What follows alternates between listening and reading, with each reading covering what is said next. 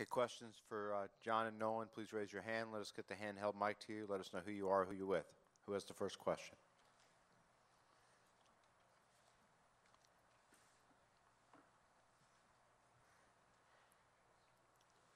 This is for Nolan, just kind of a twofold question. Number one, are you back to 100%? And then obviously in the next matchup, Abrams shot the lights out in the game tonight. What problems does that present? We don't know any. It's better not to ask Texas questions. I don't want them to be making statements that they're not prepared to make. Let's talk about tonight's game. I'll talk about a little bit about Texas because I know them. They're going game to game. Just to answer the first part. But yes, I am 100%, and I feel great right now.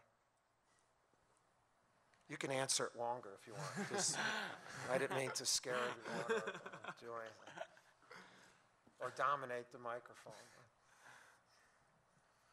Any other questions for the student athletes? To our right.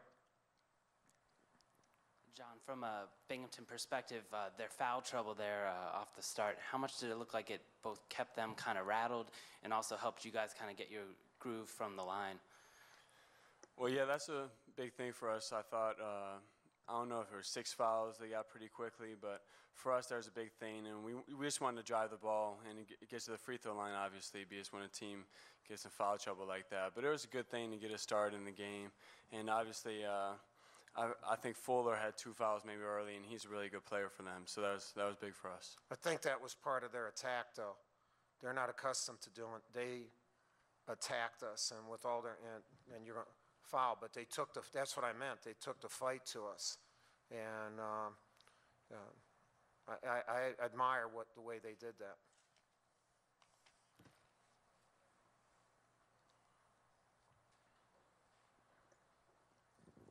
Drew Olin from the Binghamton University Pipe Dream. I was just wondering if you guys could talk about the defensive pressure that Binghamton's guard put on you guys, and maybe compare it to the other guards that you've played against this season. The Binghamton guards, they played great defense. They really got after us, and they tried to pick up full court through most of the game. So, it really forced us to handle the ball better and be sharper with our offensive possessions to take care of the ball. So, they played great defense, and they have great guards, and we had to really be ready to play on our perimeter side.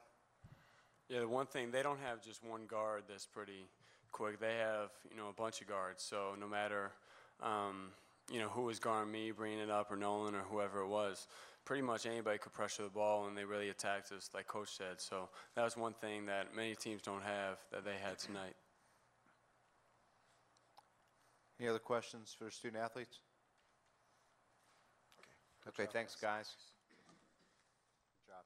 Okay, questions for Coach? To our left. Coach, on a night like tonight where you've got 6 guys in